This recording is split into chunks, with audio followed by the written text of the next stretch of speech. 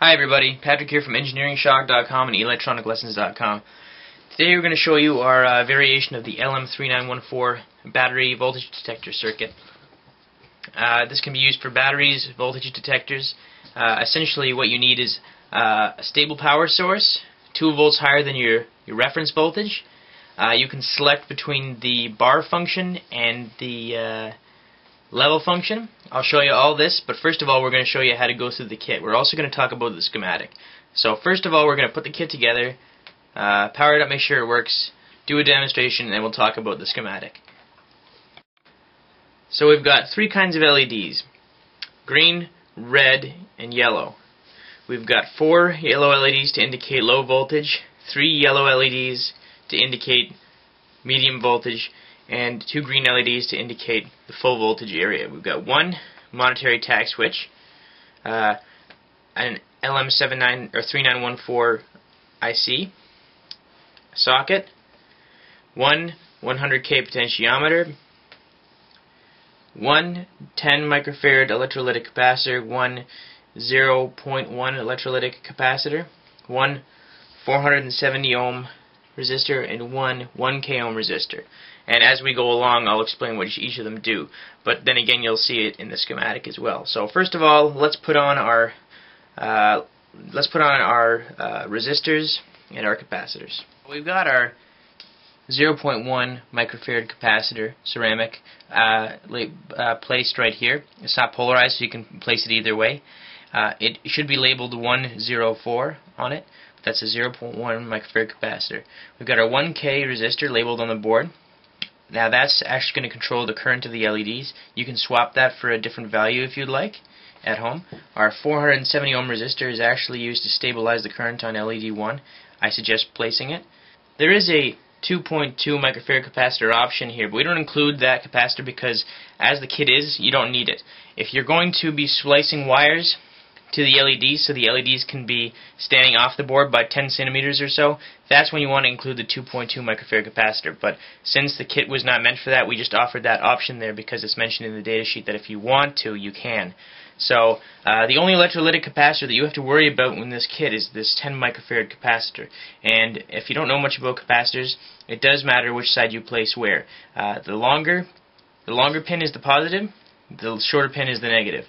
The 10 microfarad capacitor is over here. There's a plus symbol to the right, so we're going to want to place our longer pin on the right. Just want to make a note of that.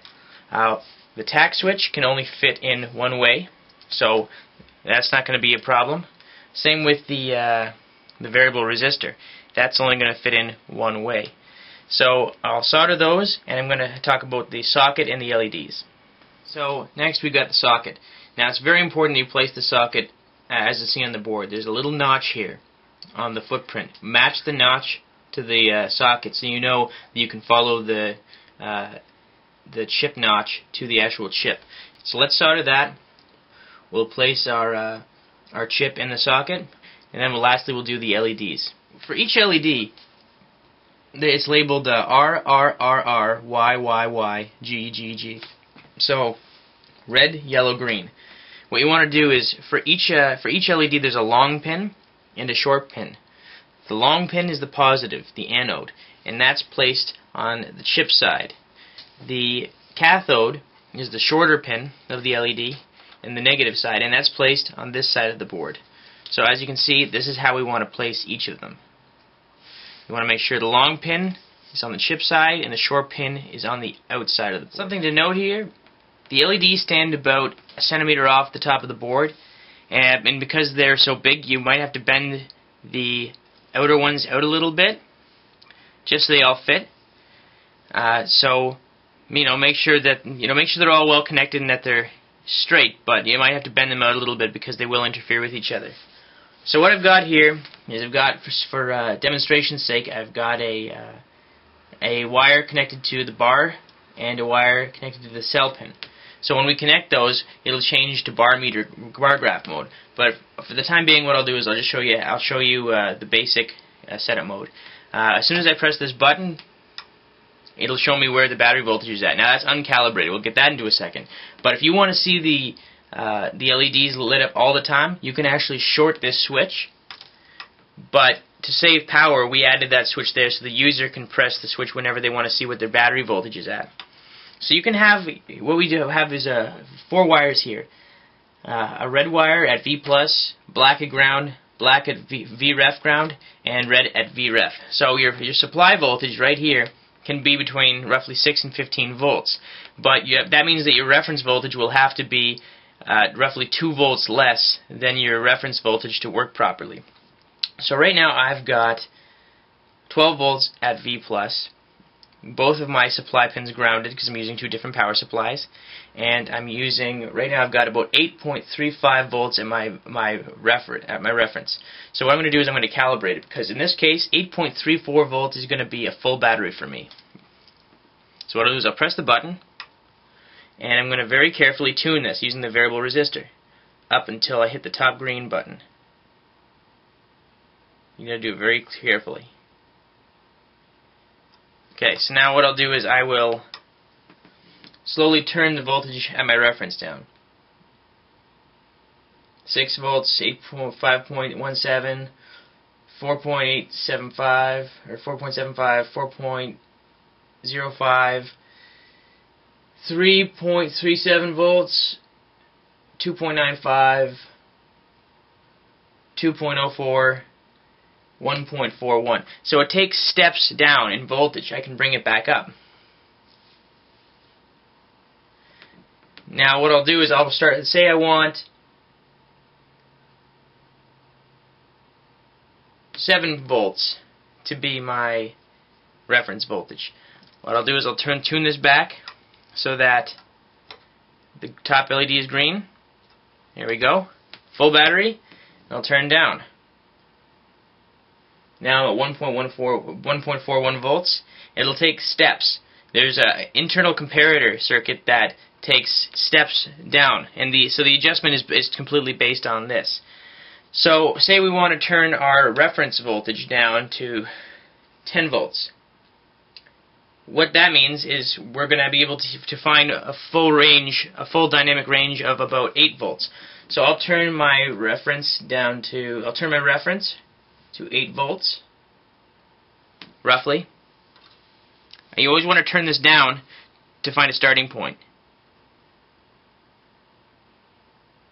Good. So now, even with the reference voltage of 10 volts, I can still bring the battery down to, my power supply has a limited range of down to 1.41 volts. So as you can see, it's basically multiplexing here because it can't go down to about 1.25 volts. So let's try this.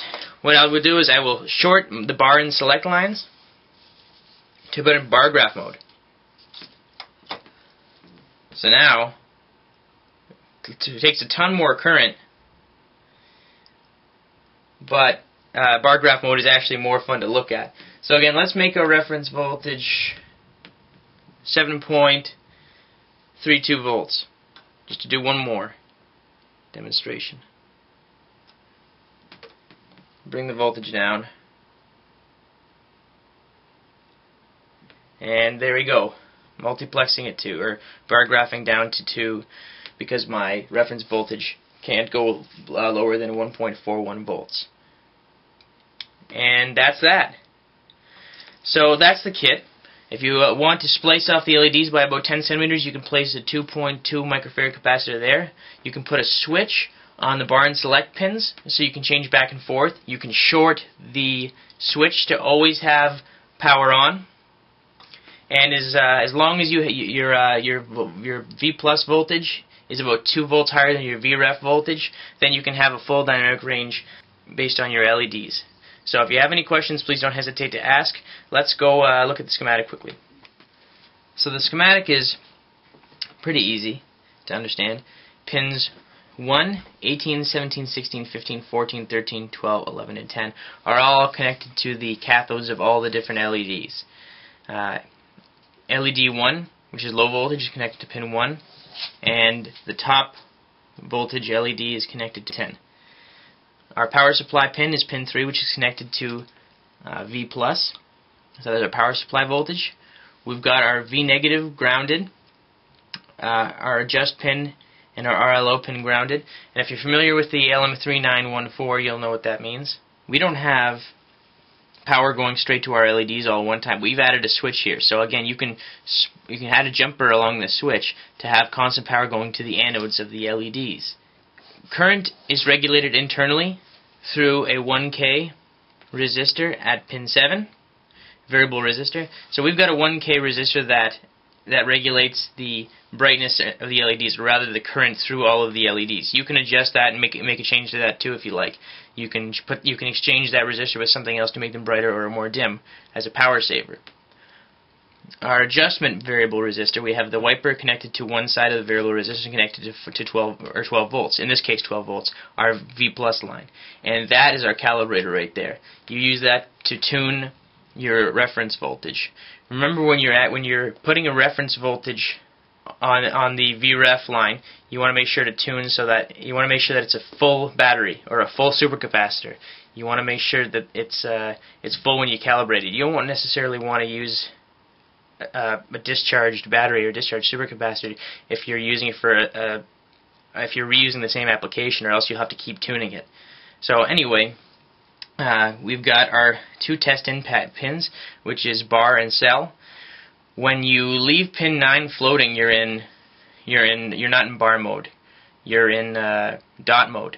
But as soon as you connect pin 9 to VCC by jumping the bar and select pins, you're then using bar meter mode. So that takes up more power, but it looks a heck of a lot cooler. So if you're V plus, if your power supply is, if you're not worried about using up too much power, by all means use bar mode and short the button. This is our VREF or V plus pin and our two grounds.